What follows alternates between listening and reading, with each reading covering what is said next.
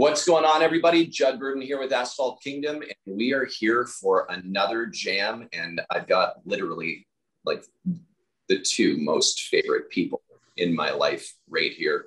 My wife is in the other room. Don't let her hear that. But really excited to be here with you guys. I know we've got some good jamming to do here, a little freestyle jam, and hopefully shed some light and give people some direction, be plugged into the right things that allow people to really feel kind of that unstoppable feeling that Mr. Hess talks about, unstoppable. So without any further delay, here we go. We are going to discuss about what lies ahead, what actually lies ahead. It's been a wild year so far, lots going on, quite a few things going on, we'll say, definitely in the media, in the house, at schools or schools that are closed, workspace, customers' mindsets, your mindset. Man, there's a lot spinning around right now. And sometimes it may feel as though you're drowning. So hopefully we can help throw that life preserver to you and you can get afloat and let's power forward. Brian, I'd love to chat with you and hear your input as what you think is going to be taking place here over the next the balance of this season rolling into January 2022. What do you see happening here from now until 2022 as we engage into the new year as it relates to the industry that we're in the paving industry? Yeah, I think number one, I would say I've never seen anything like this with regard to the finish of a year being so far out in front of us. Like, in July, we started looking at, how much bandwidth do we have? And so we started communicating that to customers like, hey, this is not a sales pitch. This is real. Like there's such incredible demand on the industry that the ability to get things completed is more challenging than ever before because there are increases in prices, customers willing to overpay to get things done quickly. Contractors having more opportunity than they've ever had before. And so I think the key for people in the industry, number one, is to realize the opportunity that's in front of you from a growth standpoint, from a, capacity standpoint. How do you get more done every single day? Those little tweaks that are out there that can help you really get out and stay out in front of the pile that's in front of you. Operations becomes one of the most important parts of your business. It always is, but now more than ever, because you've probably got a list of work. It's how many days do you have remaining and how can you get things done? And I think, it is so important for you to realize that the momentum you carry through the end of this year, if you can get this right, it's going to carry you extremely strong into 2022. And you want to make sure that you're capitalizing on every opportunity that you have out there to be able to grab those customers that may not be able to have a solution that maybe you wouldn't have been able to get before, right? You might be a small seal coating guy or a smaller paving company that's now dealing with a larger customer that has no ability to get their work done by anybody else. So it's really looking at these closing months from a 30,000 foot view and being intelligent about the moves that you make and the marketing that you're doing. And those people that you're following up on, check in on those proposals that you might have sent out, forever ago that you think are dead. Those people might be coming back to you because they have no other option of where to go. So I think it's an incredible opportunity and a great chance for every business owner to look at their company and really figure out how to dial in the operation side of things to make the most of the rest of the year. Yeah, I agree 100%. Brian, you mentioned something about prices, increasing and I think just in general, there's, is hyperinflation actually taking place? And Lee, I know you're in the, you deal with a lot of shipping, a lot of logistics in your businesses. And maybe you can give a little bit of insight as to what's taking place right now as it relates to inflation in regards to freight, and giving a heads up to the audience that, may not be very sure where things are pointed as it relates to price increases. Yeah, so I mean, presumably like the audience that we're dealing with, like contractors, they talk in jobs and materials, right? And equipment and supplies. And, it's one thing, Brian was talking about balancing logistics and, planning your year to get it done. It's another that, you get there and you don't have what you need to finish it, or you've got a massive, $250,000 job that you've got to get 20 grand worth of lines striped and you can't get paint to do it. So, I mean, the way that the first is, it's a good problem to have lots of work in front of you. So be grateful for that if that's you. But the second point is, going to where Brian's going a little bit deeper into what Brian was saying, if you're looking at the logistics and you're looking at what the rest of your year looks like, you should probably be looking at what your consumables are, what equipment and tools you're going to need well in advance, and make sure that you're securing them. What people, don't really think about is that a lot of tools or components for tools or inputs for your equipment are coming from Asia, whether it's China, Japan, or one of the Asian areas. And if you need a line striper and the line striper supplier is on back order for this part, you're not getting that machine, and if you need that machine to get the job done, that's your Achilles heel, right? And your supplier and your tools, and whether it's sealer, whether it's crack sealant, whether it's line paint, or whether it's tools or equipment, if you need something to get the job done and you don't have it, that's a problem. So, my suggestion would be, look at what you've got for the rest of the year, break it down into services, look at the tools, equipment, and kind of the critical parts that you can't do without, and make sure that you've got a plan to get those in advance. If cash flow is tight and you don't have the cash in the bank, cash is cheap right now from banks. Capital is at the lowest price ever. Get a line of credit or borrow or whatever else to bring that stuff in, and don't be caught, 2 months down the road with a crappier finish than what you could have because you didn't have paint or you didn't have a tool or this or that. So that's kind of the first thing I would say there. What's driving it? I think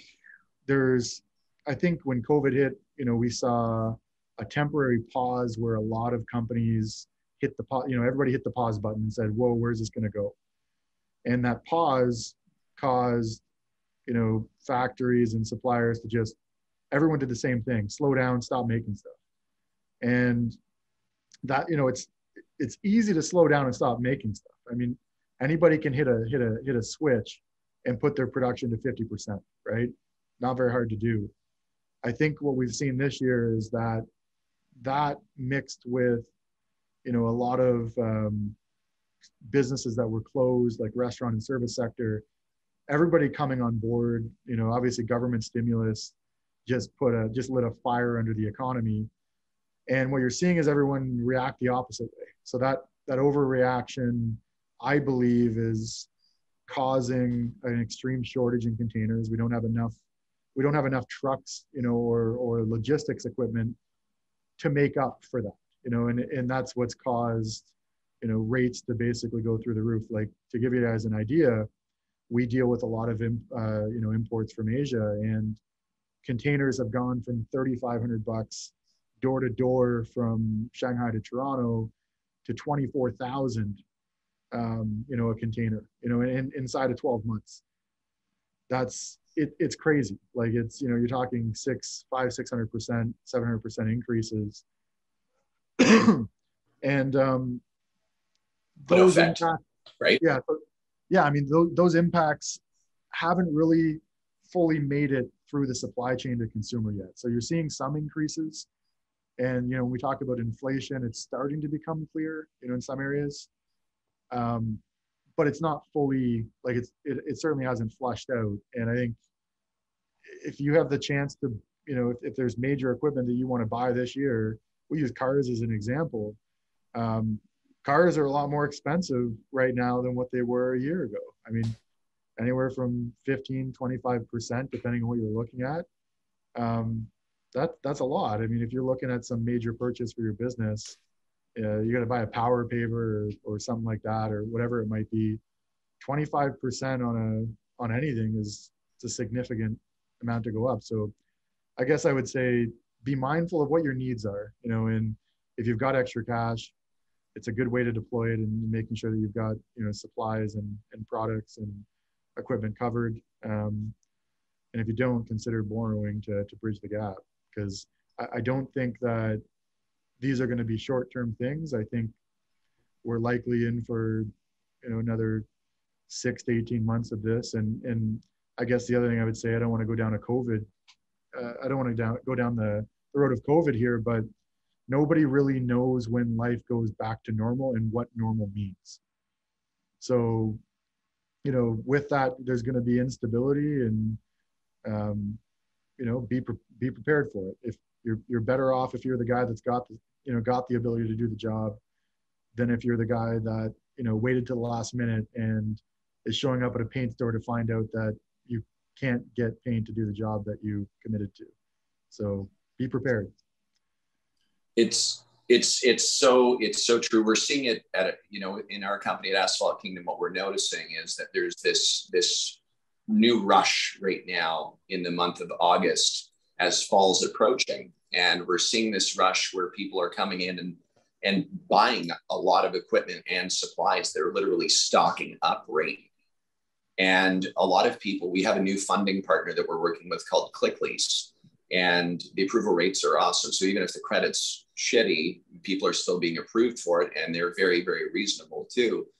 But I think what you're hitting on a very good point is that right now you have the opportunity to buy at lesser price than what you will experience. There's no doubt that you will experience going into spring of 2022, no doubt.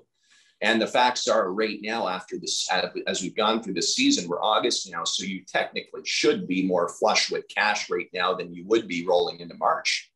And so if you're going to make some moves to scale your business and to be able to go into the new year, finish strong, but go into the new year with some really good power punch, you should really be prepping for that now versus later. Because as you said, Lee, it hasn't, all that shipping increase in price and so on and so forth hasn't trickled down the line yet to a lot of the stock that's still sitting on shelves and or in warehouses at previous cost pricing.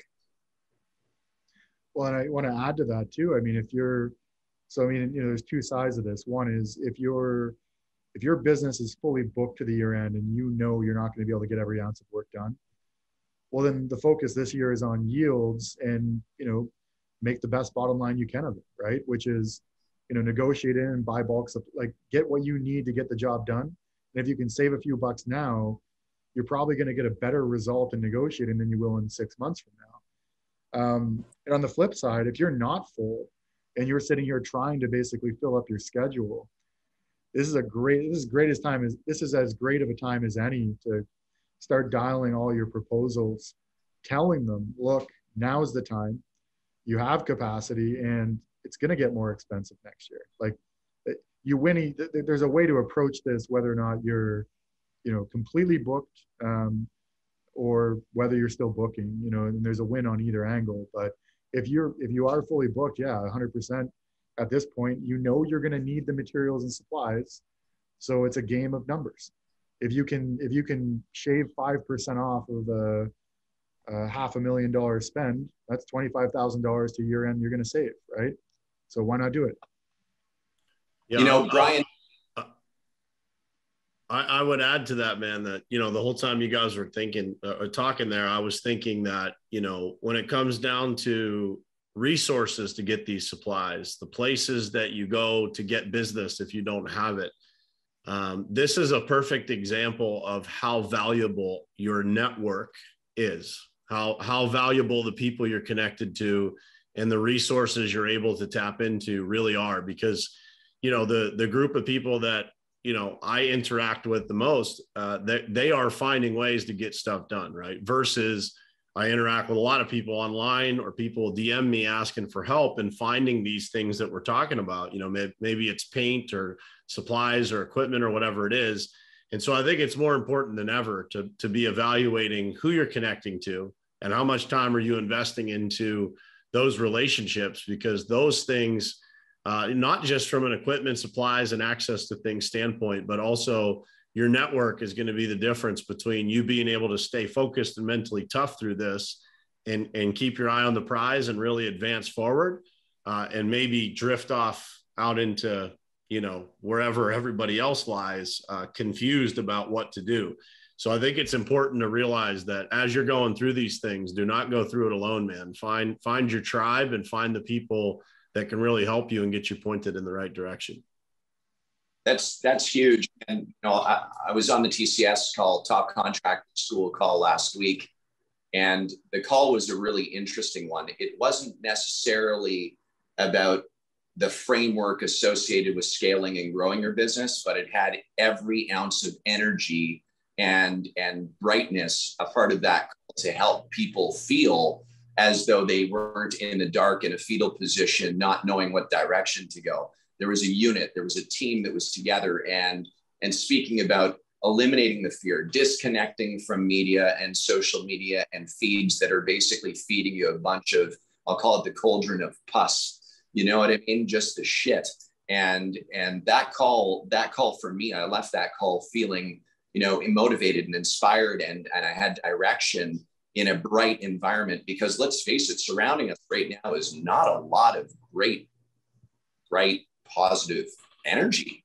No, it takes hard work to find the good news these days. And it takes a lot of focus and discipline to stay in that channel and to redirect some of the people that are genuinely and generally positive people. Everybody is going through that time where they're like, holy shit, man, what is going to happen here? We all have those moments where what is ahead, right? And rest assured, guys, you surround yourself with the right people. You get up every day and you do all the right things. It's impossible to get the wrong result. It doesn't matter what the conditions are. Last year when we were going through all this, I kind of joked around, but I was serious when people said, there's going to be a recession. I said, that's great. We're just not going to participate. The recession is a word that's spread on the news, man. That is not reality. Recession for the country doesn't mean squat to you. If you are pushing hard enough, you're surrounded by the right people, you're plugged in, your processes are right, you're getting up every day, doing all the right things, doesn't mean anything to you. It's an opportunity. And so don't be sold the story that is so often said to us, like, oh man, what lies ahead? Opportunity, friends, is what's ahead if you are able to seize it. But if you want to listen to the stuff that's on the news and how there's going to be a recession and the uncertainty of this, look at ways you can capitalize from it. And you will. If you look for opportunities of why you can make excuses, you'll find those too. So I would say couldn't agree more. The recession topic is I would replace recession with transition, right? Whenever there's a recession, or a drop, it means that there's dramatic change. That's all it is. It's change, right? The way that we measure change, because we base a lot economically, is just change in value. A market dropped 30%, there was a change in value. That just means that, people, for whatever reason, don't have a lot of confidence in the future of the current way of doing things, and it's going to transition, right? So I think that, and one thing that's fantastic about transitions is they bring, to those that aren't afraid to look at it, in this, don't get me wrong, I don't want to put across like this isn't painful, because they are for a lot of people. And they're painful to think about, but transitions are also great. I mean, if you're the type of person that looks at it and, looks at how things are changing and what the impacts might be, or how things have changed, if it's after, and what the impacts are, you have the ability to build and react to that. And you can either, plan for it by looking ahead, or wait till it happens and change when it hits you, right? So, I mean, for me, the context is, today, a great deal of my business is reliant on imported components from Asia, right? It's not what I chose, but it's what the realities are of the components that we need and where they're made. But the long term is, and if I want to give everyone a 10-year view of my vision of North America, say 10 to 20, that's going to change. The writing's on the wall that there's an appetite for, manufacturing locally. Global trade is not, it's proven that for whatever reason, and this is, for better or for worse, it doesn't matter whether I like it or not. Generally, people have an appetite to see things made locally and less dependence on, other countries and globalization. So I can choose to like that or not, but the realities are is that that's going to lead to a change in supply chains, a change in where things are made. You know, it's going to be a big change to consumers. Consumers are going to pay more, but that's a reality that we got to play ball with, right? It's going to go where it's going to go. And when I'm going back to earlier where I mentioned, you know, recession versus transition, this could lead to a recession, but ultimately it's just a transition. It's one thing changing, you know, from this to another. And, you know, my challenge, you know, in my businesses is to read that and to, you know, and to react to it and to, you know, make a plan that's going to allow us to go through those transitions, hopefully as smoothly as possible and with as little turbulence as possible. But it's something I think we all got to embrace, right? Transition is not something to be afraid of. It's something to get in front of, to think about, you know, and to plan for. So I think I didn't mean to ramble on that recession piece, but it triggered. And I think that's an important point to think about. I mean, don't sit scared about what might happen.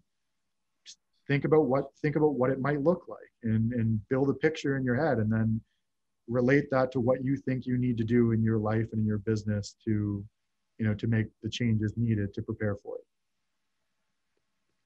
Man, that is very, very powerful. And it's something, you know, I hear people speaking about being afraid to age.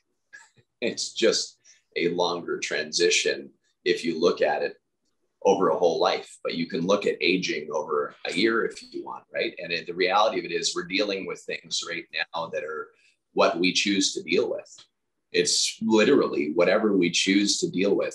If we wake up in the morning and we're not connected to Facebook and we're not turning on the news and we're not speaking to people that drag us down into the cauldron of pus, and you are literally connected to the framework and the goal that you're wanting to achieve in your life, well, if you keep doing the same thing over and over again, like Brian stated, it's going to be hard not to get closer to the goal.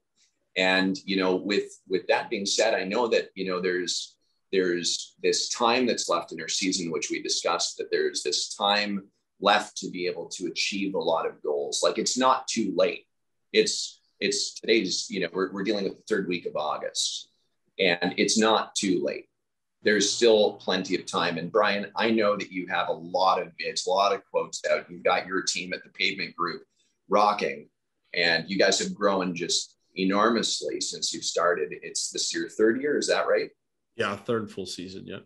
Third full season. And I mean, you guys are just crushing it. And so for guys that are out there that are just, you know, starting out, or maybe first, second year in business, let's just say, what would be your advice to that particular person?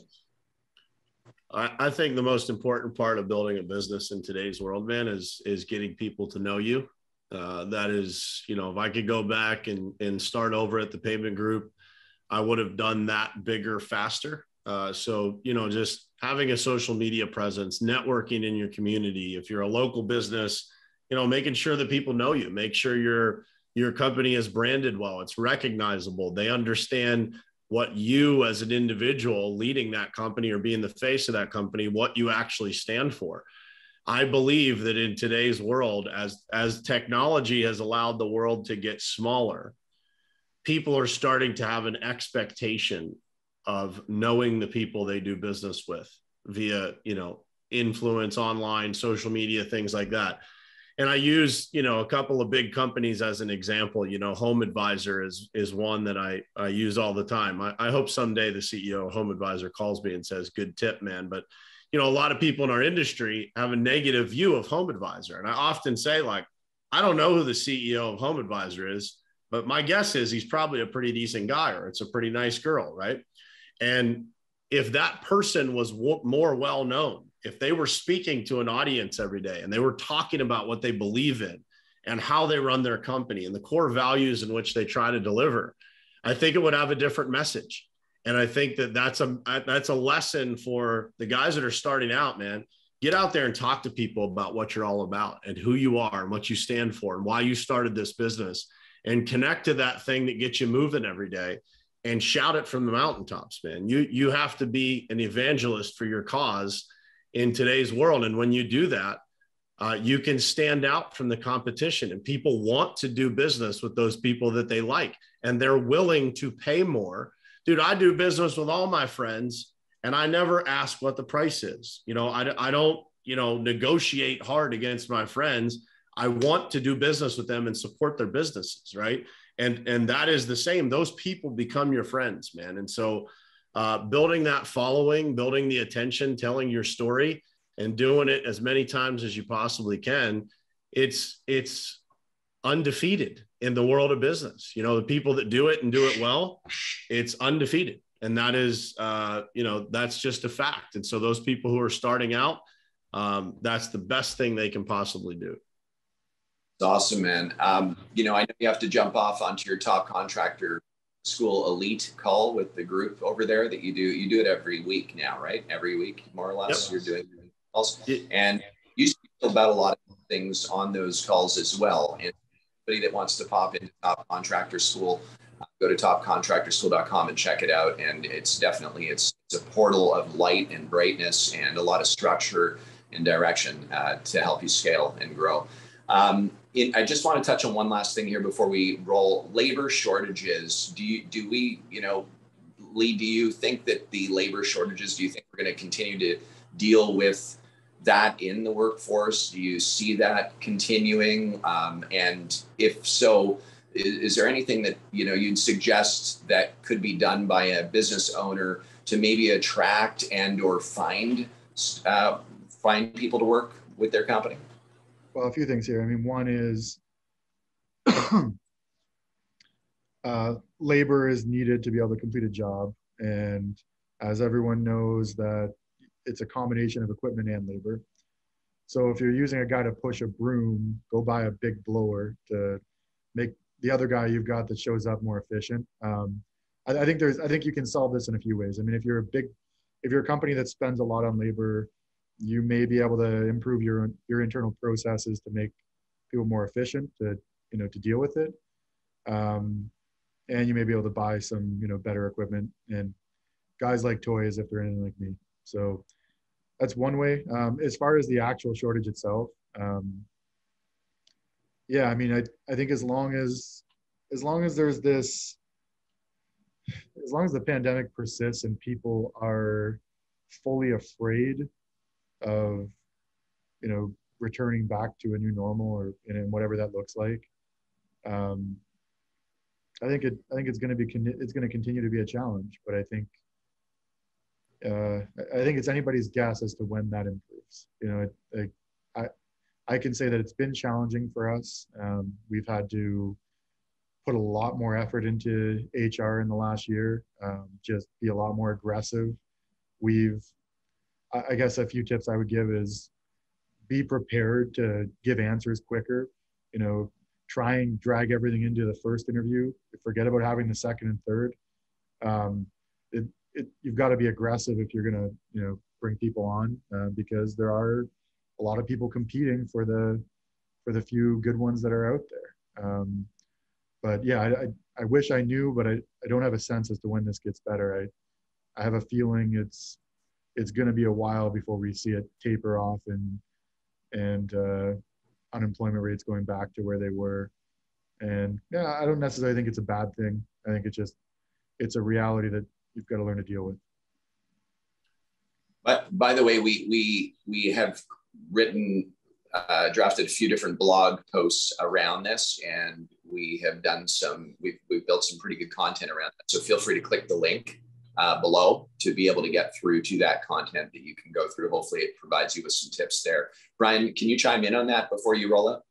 Yeah, I would add to that, man. And I wrote a Instagram post probably a month or maybe 2 months back that I got a guy that reached out to me from Entrepreneur Magazine. He wanted to use it. And the quote on the post said, "You don't have a recruiting problem, you have a marketing problem."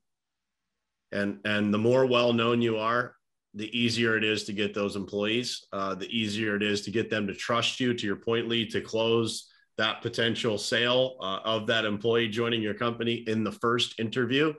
So again, I think it all comes down to being more well-known, letting people know who they're coming to work for before they even walk into your office via social media and any way that you can connect with them, I think, again, makes the world smaller and allows you to pull those people that are probably most in line with your values anyway, from the message that you're constantly putting out.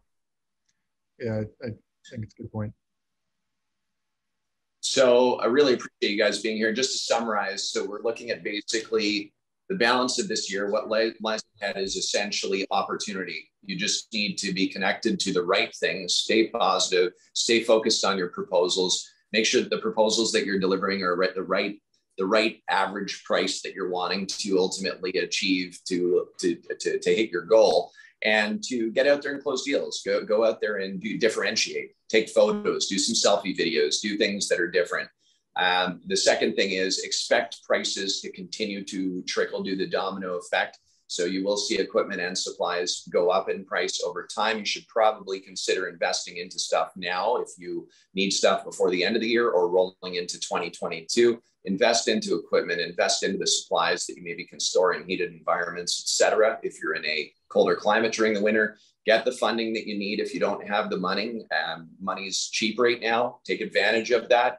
And then what we want to finish off on is, at the end of the day, Brian, you've got a marketing problem if you are unable to attract some great people in your company, and, showing that on social media, presenting the culture in your company, speaking the energy, the unique value propositions associated with your company. What are you truly about? Are you found on all platforms? Are you a respected entity? Do you have good Google reviews because you've gone out there and hunted them, and now you're attracting people where they're saying, man, that's a great company to work for, and I would consider that over somebody who doesn't have that presence. That's kind of to summarize, everybody, what lies ahead. Lee, president of Rhino Works, and several other companies, Mr. Brian Hess, the Pavement Group, and also other companies. You guys, thank you so much for taking the time to tune in here. And I know that the audience is going to benefit from this. Appreciate you guys. Appreciate you guys. Thank you.